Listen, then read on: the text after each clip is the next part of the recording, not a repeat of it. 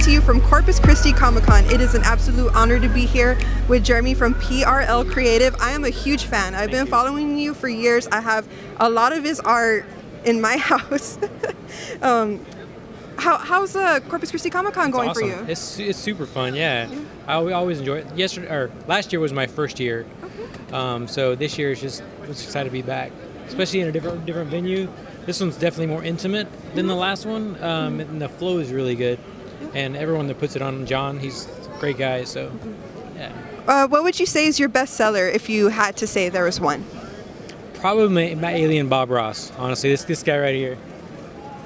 He's probably the most popular one just because he's got so much personality. Yeah.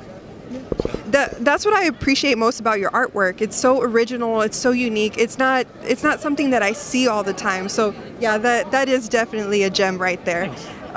What would you say inspired you to start drawing? Probably just having an outlet for communication. I have a hard time communicating verbally sometimes, so I draw sometimes just to have that outlet, just expression. Yeah. So.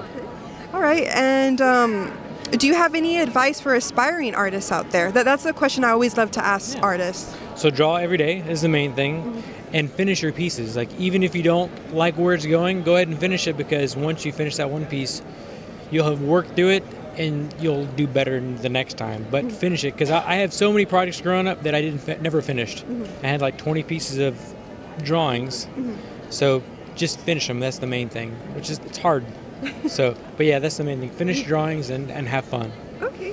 And if our followers wanted to purchase your work, where could they find you on social media? Maybe see where you're at, like your next event. Where could they find you? So PRLcreative.com, and PRL stands for Punk Rock Love. Okay. So yeah. All right. And does Alfie have anything to say? I like cats. All right, guys, this has been Christy with Drop the Spotlight. Thank you, Jeremy, so much. I'm a big fan. We'll see you guys next time.